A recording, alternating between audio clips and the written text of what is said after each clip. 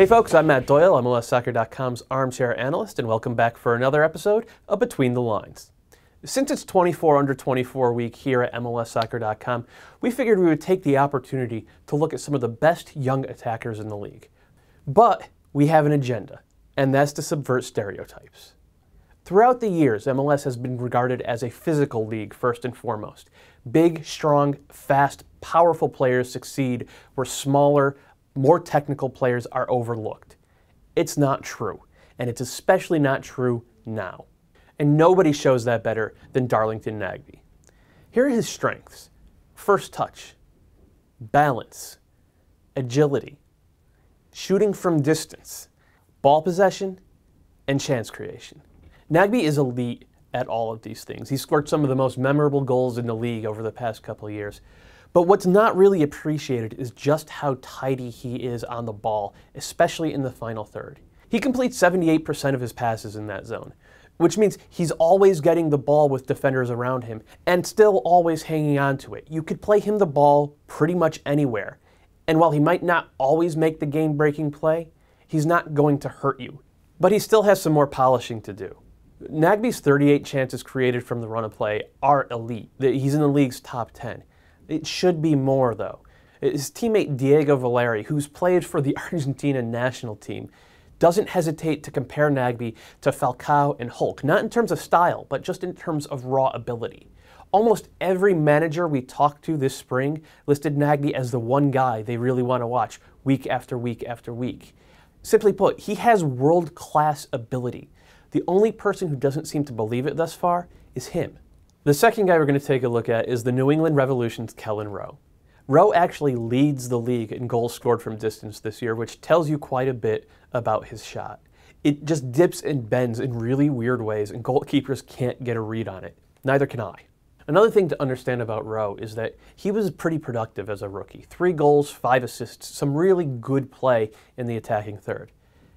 As a sophomore, he has 7 goals and 7 assists. He's improved in both major categories, and he's become a much bigger part of the Revolution scheme. That jump in production shouldn't be ignored. It says a lot about the player's mentality and willingness to work on not only his weaknesses, but his strengths. What Rowe did really well coming into the league, he does better now. So let's talk about what he does best. It's his first touch and his footwork. And yeah, a lot of guys have a really good first touch and really good footwork. What makes Rowe special, though, is that he takes it north-south. When he gets on the ball, he's going towards goal, always looking to create chances either for himself or his teammates. It's spectacular because he always puts defenders on the back foot and forces them to create space. Not a lot of young players do that. Of course, this also speaks to one of his weaknesses. Because he always looks to create space, because he always looks to immediately create chances, he can be really, really sloppy on the ball. Bruce Arena once said the great thing about Clint Dempsey is that he tries stuff. Rowe tries stuff too, but he tries it in the middle third of the field. It's bad. He's got to kick this habit in order to become the type of guy that you build a team around. One guy who already has kicked that habit is Russell Teibert of the Vancouver Whitecaps.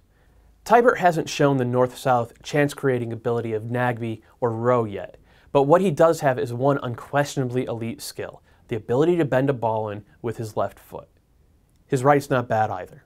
Teibert's also really, really solid in possession. Again, he's not a game breaker the way Rowe or Nagbe can be, but when he gets on the ball, it's very, very tough to knock him off of it. And consequently, he wants the ball in the toughest spots on the pitch. He's willing to play as a true number 10 plays, taking the responsibility for his teammates when they run out of ideas.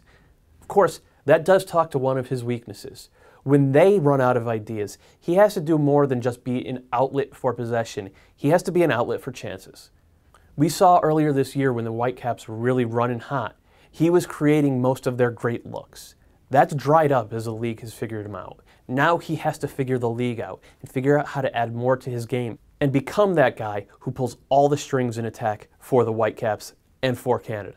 The final guy we're going to look at today is the smartest player on this list, Real Salt Lake's Luis Gil. And you can tell he's smart because he seamlessly slotted into a veteran midfield as a starter this year. Gil's biggest strength is his reading of the game. He understands where space is now and where it will be 2 seconds from now. And because of that, he's done his best work in those long strings of possession that RSL has pretty much down to a science.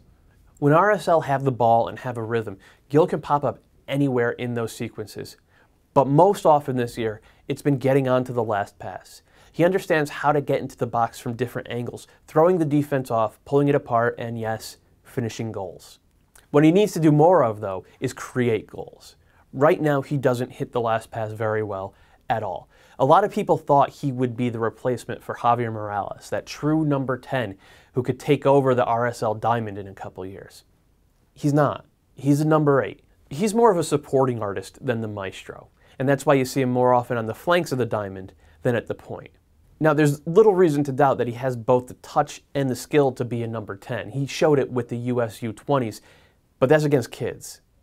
What he has to do it against adults is show he has the vision.